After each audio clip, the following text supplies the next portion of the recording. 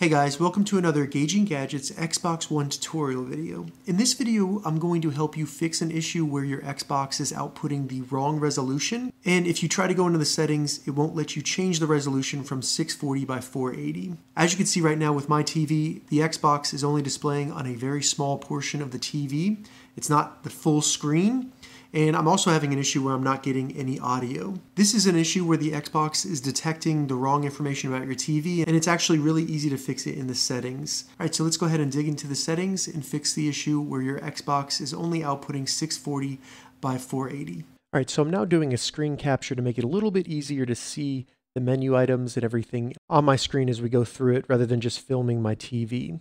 I know that it looks a little bit weird. That's because of the resolution issues. So the first thing we need to do to fix this is simply hit the Xbox button on our controller to open up the menu. In the menu, use the right bumper to scroll all the way to the right until you get to Profile and System. And then under Profile and System, go down to Settings. Once the settings open, under General, scroll to the right to TV and Display Options. And then right here, Display, when I first had this issue, it was only allowing me to pick 640 by 480.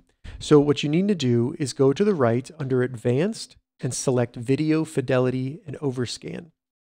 Now when you go here under Display Overrides, it'll probably be selected on Auto Detect. What you need to do is manually select either DVI or HDMI output. Most likely you're using an HDMI output for your TV. So in this list, go here and select HDMI.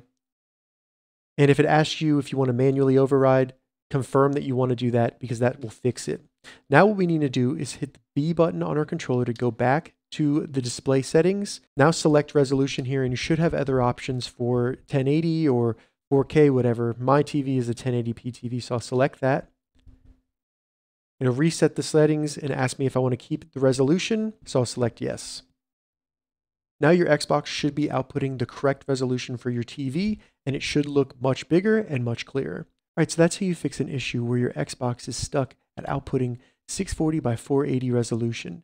If you have any questions about this, leave a comment below. I'll get back to you as soon as I can. If you'd like to see more Xbox One tutorial videos, check the links in the description.